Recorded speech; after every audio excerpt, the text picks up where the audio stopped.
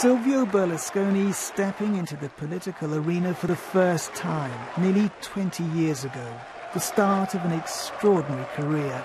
There were often times in politics and with his football club when winning seemed easy for Mr. Berlusconi, and life was good in many ways. He cut a colourful figure on the international stage as he mixed with the world's most powerful leaders. And at home, Mr. Berlusconi went on to become the longest-serving Italian Prime Minister since Mussolini. But always there were scandals. He's alleged to have paid for sex with this woman when she was an underage prostitute. They both say none of that is true. There have been many court cases, and he lost one last summer. He was convicted of tax fraud. Mr. Berlusconi insists that he's innocent. Io sono innocente! But his court conviction made him liable to be expelled from Parliament when the Senate votes later today.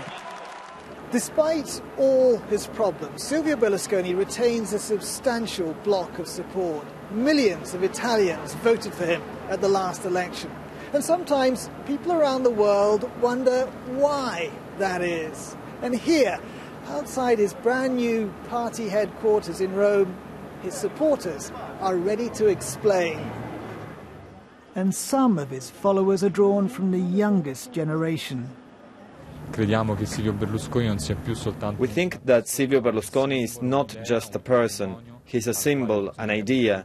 He was the best prime minister of Italian history.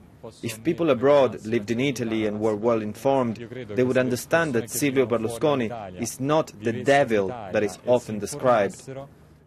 Mr. Berlusconi is almost certain to be expelled from this place in the hours ahead. It'll be a major blow. It'll force him out of the parliamentary front line and leave him more marginalised.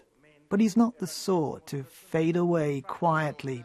He'll still lead his political party, and we will keep hearing from Silvio Berlusconi. Alan Johnston, BBC News, Rome.